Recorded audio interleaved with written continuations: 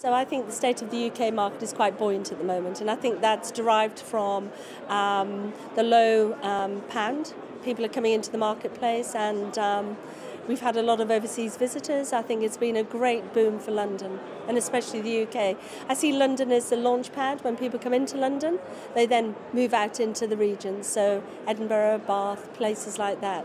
So London's a great launch pad for visitors. I think the lending environment is quite buoyant, and it's also it's diverse. So you've got your traditional lenders and you've got your overall funds and institutional lenders. A lot of choice for people. They need to know what that choice is and what they expect at the end of that. I think there's a lot of opportunities for hoteliers in terms of making their mark. So they need to understand what part or what segment of the marketplace they're going for.